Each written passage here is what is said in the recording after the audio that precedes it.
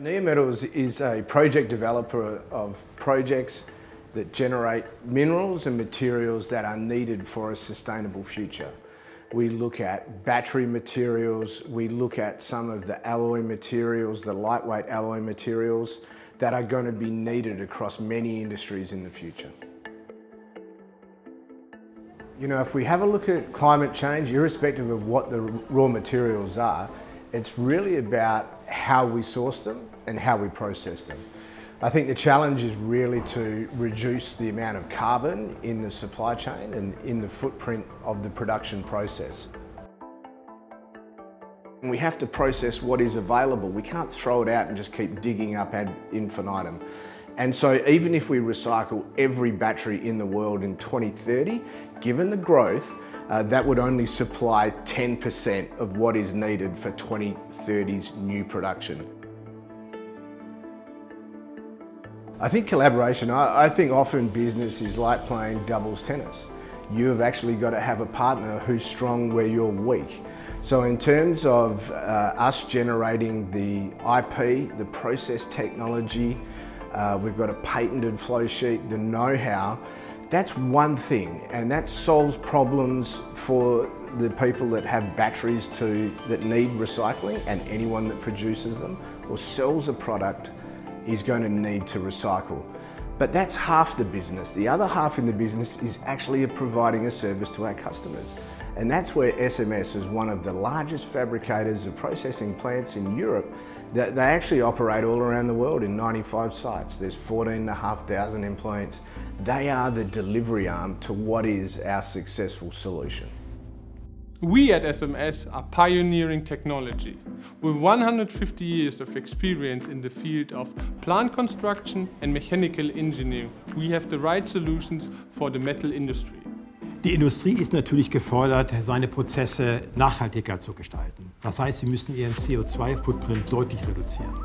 Und das betrifft nicht nur die Prozesse in der Industrie, mit der Produkte hergestellt werden, sondern auch die Produkte selber. Denn die Produkte brauchen Rohstoffe und es gilt auch mit diesen Rohstoffen sorgsam und sparsam umzugehen. Und das bedeutet letztendlich, dass wir auch Recyclingprozesse generieren müssen, die a. helfen, diese Rohstoffe möglichst vollständig zurückzugewinnen und b.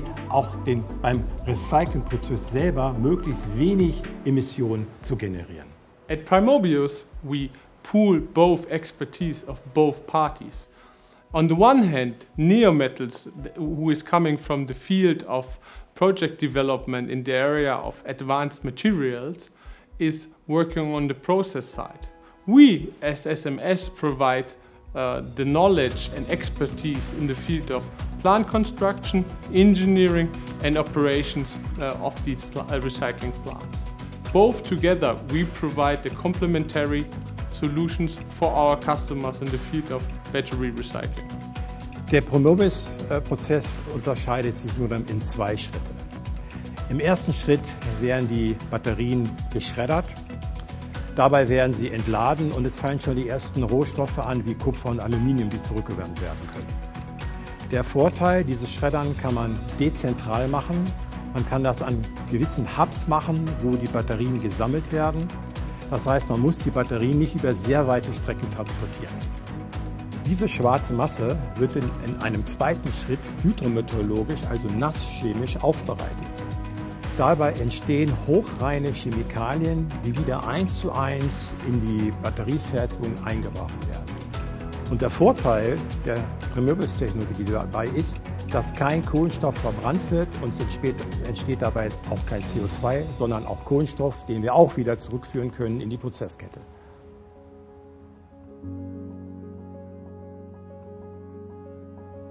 Our core focus is in developing projects to supply those raw minerals and advanced materials needed.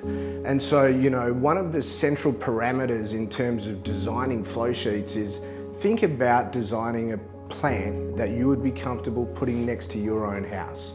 So no emissions into the air, no toxic emissions in terms of liquid form, and in terms of the tailings, you know, no permanent or semi-permanent storage of tailings. And what we actually try to do is to try to use carbon and sequester them. and to make those tailings as inert and safe for future generations.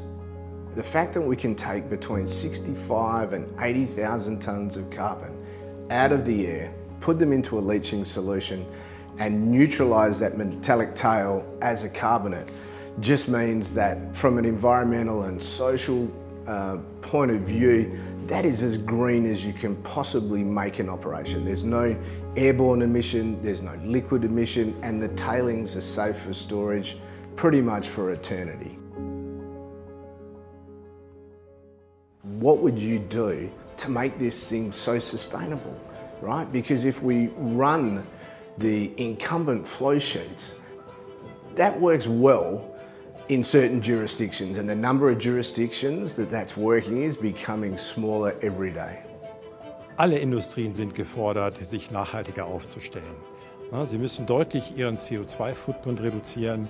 Das betrifft nicht nur die Herstellungsprozesse von Produkten, sondern auch die Produkte selber.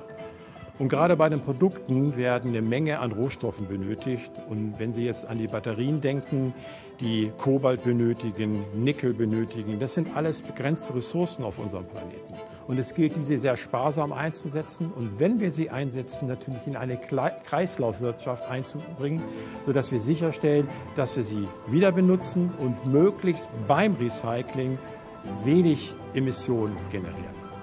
We are really agile. We're a small team in terms of compared to our partners at SMS, but you know, we always try to prize ourselves on getting the best people available and then letting them tell us what we should be doing.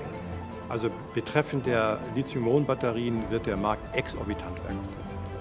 Das heißt, es wird einen hohen Bedarf an Fertigungsmöglichkeiten von Lithium-Ionen-Batterien geben, aber auf der anderen Seite auch einen hohen Bedarf an Recycling von Lithium-Ionen-Batterien. Denn wir haben sowohl eine moralische Verpflichtung, aber wir werden auch von der Gesetzesseite gezwungen werden, Lithium-Ionen-Batterien nachhaltig zu recyceln. So recycling off a very, very small base is going to become very, very important. Not so much in this decade, but absolutely in the next decade.